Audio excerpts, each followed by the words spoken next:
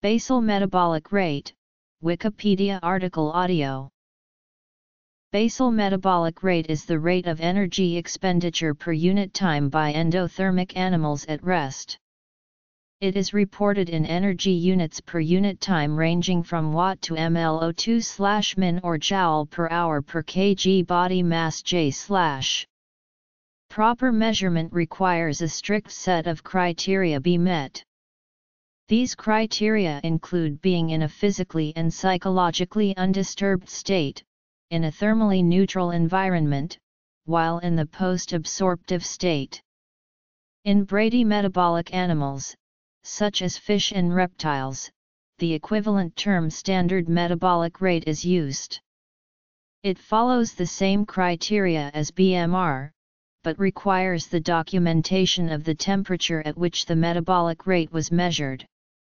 This makes BMR a variant of standard metabolic rate measurement that excludes the temperature data, a practice that has led to problems in defining standard rates of metabolism for many mammals. Metabolism comprises the processes that the body needs to function. Basal metabolic rate is the amount of energy per unit time that a person needs to keep the body functioning at rest. Some of those processes are breathing, blood circulation, controlling body temperature, cell growth, brain and nerve function, and contraction of muscles. Basal metabolic rate affects the rate that a person burns calories and ultimately whether that individual maintains, gains, or loses weight. The basal metabolic rate accounts for about 60 to 75% of the daily calorie expenditure by individuals. It is influenced by several factors. BMR typically declines by 1–2% per decade after age 20, mostly due to loss of fat-free mass, although the variability between individuals is high. Description: Nutrition and dietary considerations. The body's generation of heat is known as thermogenesis and it can be measured to determine the amount of energy expended. BMR generally decreases with age and with the decrease in lean body mass. Increasing muscle mass has the effect of increasing BMR. Aerobic fitness level, a product of cardiovascular exercise, while previously thought to have effect on BMR, has been shown in the 1990s not to correlate with BMR when adjusted for fat-free body mass. But anaerobic exercise does increase resting energy consumption. Illness, previously consumed food and beverages, environmental temperature, and stress levels can affect one's overall energy expenditure as well as one's BMR. BMR is measured under very restrictive circumstances when a person is awake. An accurate BMR measurement requires that the person's sympathetic nervous system not be stimulated, a condition which requires complete rest. A more common measurement, which uses less strict criteria, is resting metabolic rate. BMR may be measured by gas analysis through either direct or indirect calorimetry, though a rough estimation can be acquired through an equation using age, sex, height, and weight. Studies of energy metabolism using both methods provide convincing evidence for the validity of the respiratory quotient, which measures the inherent composition and utilization of carbohydrates, fats, and proteins as they are converted to energy substrate units that can be used by the body as energy. Basal metabolism is usually by far the largest component of total caloric expenditure. However, the Harris-Benedict equations are only approximate and variation in BMR, in physical activity levels, and in energy expended in thermogenesis make it difficult to estimate the dietary consumption any particular individual needs in order to maintain body weight. The early work of the scientists J. Arthur Harris and Francis G. Benedict showed that approximate values for BMR could be derived using body surface area, age, and sex, along with the oxygen and carbon dioxide measures taken from calorimetry. Studies also showed that by eliminating the sex differences that occur with the accumulation of adipose tissue by expressing metabolic rate per unit of fat-free or lean body mass, the values between sexes for basal metabolism are essentially the same. Exercise physiology textbooks have tables to show the conversion of height and body surface area as they relate to weight and basal metabolic values. Physiology. The primary organ responsible for regulating metabolism is the hypothalamus. The hypothalamus is located on the diencephalon and forms the floor and part of the lateral walls of the third ventricle of the cerebrum. The chief functions of the hypothalamus are: all of these functions taken together form a survival mechanism that causes us to sustain the body processes that BMR measures. BMR estimation formulas. Several prediction equations exist. Historically, the most notable one was the Harris-Benedict equation, which was created in 1919. In each of the formulas, the original Harris-Benedict equation. Causes of individual differences in BMR. The difference in BMR for men and women is mainly due to differences in body weight.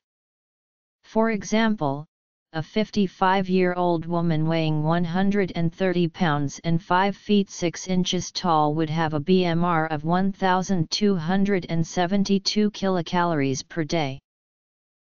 Biochemistry. In 1984, the original Harris-Benedict equations were revised using new data. In comparisons with actual expenditure, the revised equations were found to be more accurate. Glucose. The revised Harris-Benedict equation. It was the best prediction equation until 1990, when Mifflin et al. Introduced the equation. Fats. The Mifflin-St. Jeor equation. According to this formula, the woman in the example above has a BMR of 1,204 kilocalories per day. During the last 100 years, lifestyles have changed and Frankenfield et al. Showed it to be about 5% more accurate.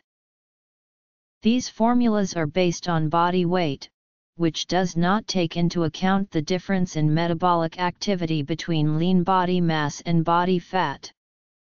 Other formulas exist which take into account lean body mass, two of which are the Katch-McArdle formula and Cunningham formula. The Katch-McArdle formula is used to predict resting daily energy expenditure. The Cunningham formula is commonly attributed as being used to predict RMR instead of BMR, however the formulas provided by Katch-McArdle and Cunningham are the same. The Katch-McArdle formula. According to this formula, if the woman in the example has a body fat percentage of 30%, her RDEE would be 1,262 kilocalories per day. Proteins. The basal metabolic rate varies between individuals. One study of 150 adults representative of the population in Scotland reported basal metabolic rates from as low as 1,027 kilocalories per day to as high as 2,499 kcal/day, with a mean BMR of 1,500 kcal/day. Statistically, the researchers calculated that 62.3% of this variation was explained by differences in fat-free mass.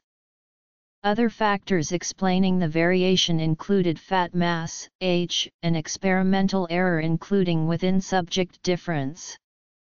The rest of the variation was unexplained. This remaining difference was not explained by sex nor by differing tissue size of highly energetic organs such as the brain. Aerobic versus anaerobic exercise. Differences in BMR have been observed when comparing subjects with the same lean body mass. In one study, when comparing individuals with the same lean body mass, the top 5% of BMRs are 28 to 32% higher than the lowest 5% BMR.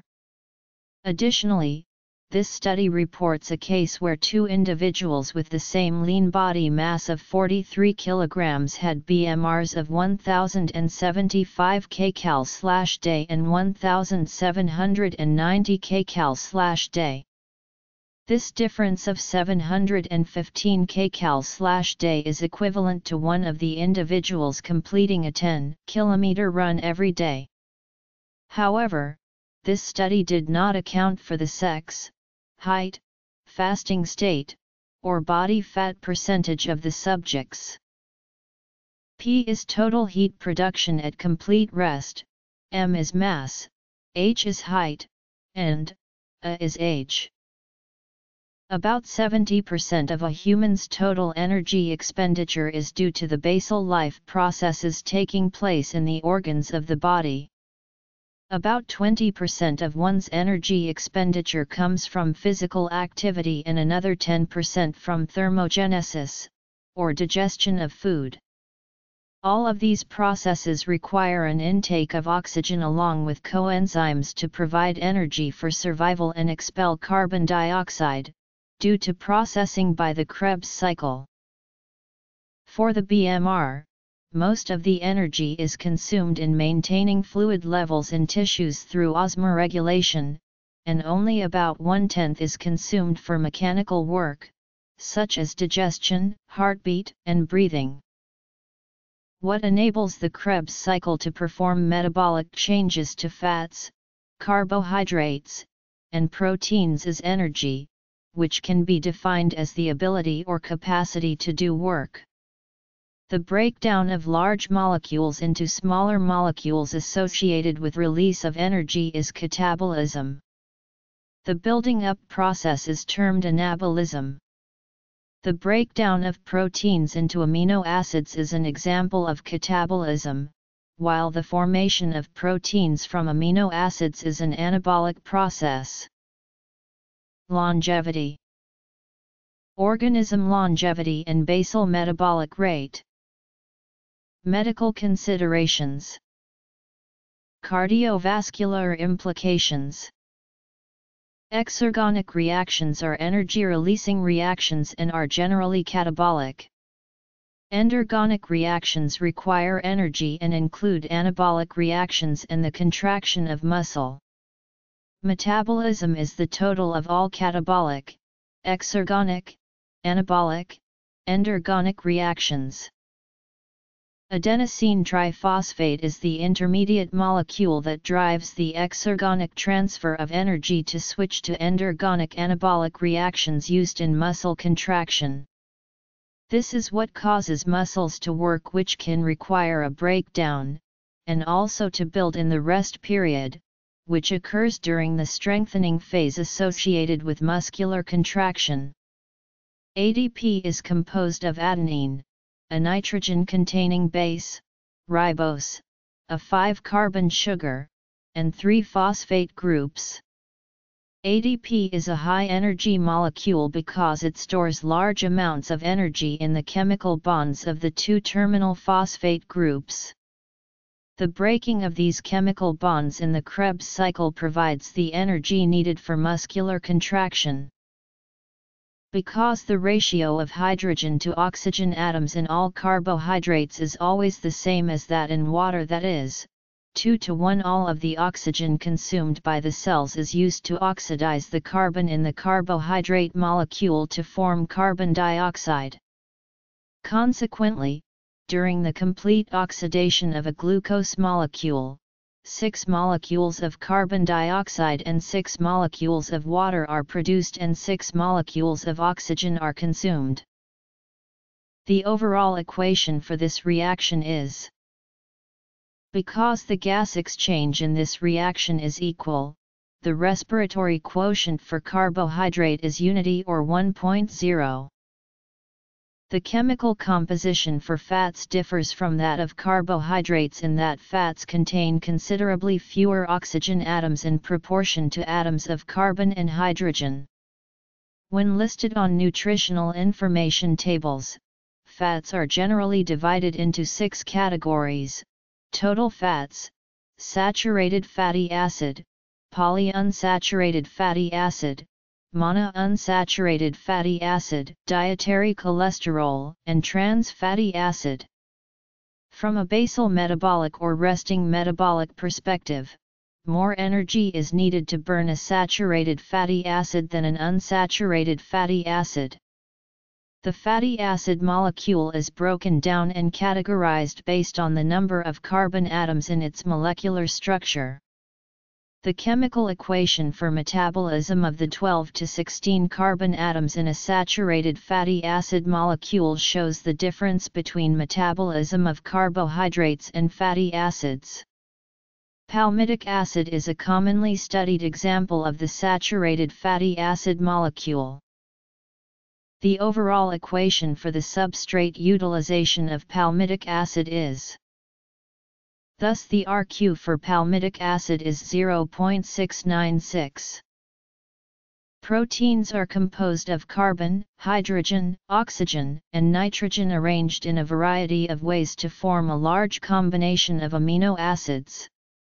Unlike fat, the body has no storage deposits of protein. All of it is contained in the body as important parts of tissues, blood hormones, and enzymes. The structural components of the body that contain these amino acids are continually undergoing a process of breakdown and replacement. The respiratory quotient for protein metabolism can be demonstrated by the chemical equation for oxidation of albumin. The RQ for albumin is 63CO2/77O2 equals 0.818.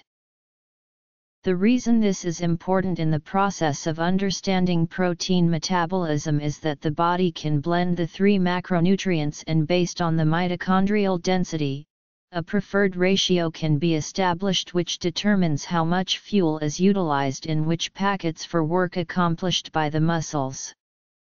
Protein catabolism has been estimated to supply 10% to 15% of the total energy requirement during a 2-hour aerobic training session.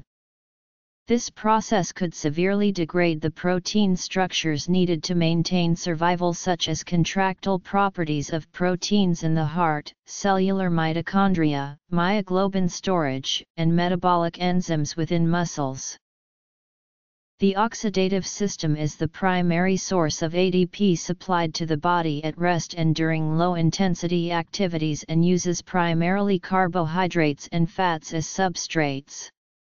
Protein is not normally metabolized significantly, except during long-term starvation and long bouts of exercise at rest. Approximately 70% of the ATP produced is derived from fats and 30% from carbohydrates. Following the onset of activity, as the intensity of the exercise increases, there is a shift in substrate preference from fats to carbohydrates. During high-intensity aerobic exercise, almost 100% of the energy is derived from carbohydrates, if an adequate supply is available. Studies published in 1992 and 1997 indicate that the level of aerobic fitness of an individual does not have any correlation with the level of resting metabolism. Both studies find that aerobic fitness levels do not improve the predictive power of fat-free mass for resting metabolic rate. Anaerobic exercise, such as weightlifting, builds additional muscle mass. Muscle contributes to the fat-free mass of an individual, and therefore effective results from anaerobic exercise will increase BMR. However, the actual effect on BMR is controversial and difficult to enumerate. Various studies suggest that the resting metabolic rate of trained muscle is around 5 kJ per kilogram, per day. Even a substantial increase in muscle mass, say 5 kilograms, would make only a minor impact on BMR. In 1926, Raymond Pearl proposed that longevity varies inversely with basal metabolic rate. Support for this hypothesis comes from the fact that mammals with larger body size have longer maximum lifespans and the fact that the longevity of fruit flies varies inversely with ambient temperature. Additionally, the lifespan of houseflies can be extended by preventing physical activity. This theory has been bolstered by several new studies linking lower basal metabolic rate to increased life expectancy, across the animal kingdom including humans. Calorie restriction and reduced thyroid hormone levels, both of which decrease the metabolic rate, have been associated with higher longevity in animals. However, the ratio of total daily energy expenditure to resting metabolic rate can vary between 1.6 and 8.0 between species of mammals. Animals also vary in the degree of coupling between oxidative phosphorylation and ADP production, the amount of saturated fat in mitochondrial membranes, the amount of DNA repair, and many other factors that affect maximum lifespan. In allometric scaling, maximum potential lifespan is directly related to metabolic rate, where MR is the recharge rate of a biomass made up of covalent bonds. That biomass is subjected to deterioration over time from thermodynamic, entropic pressure. Metabolism is essentially understood as redox coupling, and has nothing to do with thermogenesis. Metabolic efficiency is then expressed as the efficiency of this coupling, a ratio of amperes captured and used by biomass, to the amperes available for that purpose. MR is measured in watts, W is measured in grams.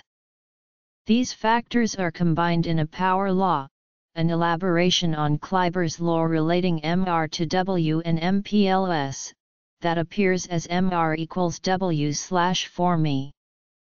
When μ is 100%, MR equals W3/4, this is popularly known as quarter power scaling, a version of allometric scaling that is premised upon unrealistic estimates of biological efficiency. The equation reveals that as μ drops below 20%, for W1 gram, where W is the organization of all of the BMRs of the organism's structure, but also includes the activity of the structure, as μ increases over 25%, MR/MPLS increases rather than decreases, as it does for BMR. An MR made up of an organization of BMRs will be referred to as an FMR. As μ decreases below 25%, FMR diminishes rather than increases as it does for BMR.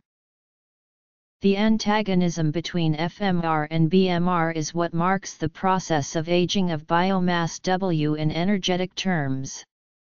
The μ for the organism is the same as that for the cells, such that the success of the organism's ability to find food is key to maintaining the BMR of the cells driven, otherwise, by starvation, to approaching zero, while at the same time a lower μ diminishes the FMR/MPLS of the organism. A person's metabolism varies with their physical condition and activity. Weight training can have a longer impact on metabolism than aerobic training, but there are no known mathematical formulas that can exactly predict the length and duration of a raised metabolism from trophic changes with anabolic neuromuscular training. A decrease in food intake will typically lower the metabolic rate as the body tries to conserve energy. Researcher Gary Foster estimates that a very low-calorie diet of fewer than 800 calories a day would reduce the metabolic rate by more than 10%. The metabolic rate can be affected by some drugs, such as antithyroid agents, drugs used to treat hyperthyroidism, such as propylthiouracil and methimazole, bring the metabolic rate down to normal and restore euthyroidism. Some research has focused on developing anti-obesity drugs to raise the metabolic rate, such as drugs to stimulate thermogenesis in skeletal muscle. The metabolic rate may be elevated in stress, illness, and diabetes. Menopause may also affect metabolism. Heart rate is determined by the medulla oblongata and part of the pons, two organs located inferior to the hypothalamus on the brain stem. Heart rate is important for basal metabolic rate and resting metabolic rate because it drives the blood supply, stimulating the Krebs cycle. During exercise that achieves the anaerobic threshold, it is possible to deliver substrates that are desired for optimal energy utilization. The anaerobic threshold is defined as the energy utilization level of heart rate exertion that occurs without oxygen during a standardized test with a specific protocol for accuracy of measurement, such as the Bruce treadmill protocol. With 4 to 6 weeks of targeted training, the body systems can adapt to a higher perfusion of mitochondrial density for increased oxygen availability for the Krebs cycle, or tricarboxylic cycle, or the glycolytic cycle. This in turn leads to a lower resting heart rate, lower blood pressure, and increased resting or basal metabolic rate. By measuring heart rate, we can then derive estimations of what level of substrate utilization is actually causing biochemical metabolism in our bodies at rest or in activity. This in turn can help a person to maintain an appropriate level of consumption and utilization by studying a graphical representation of the anaerobic threshold.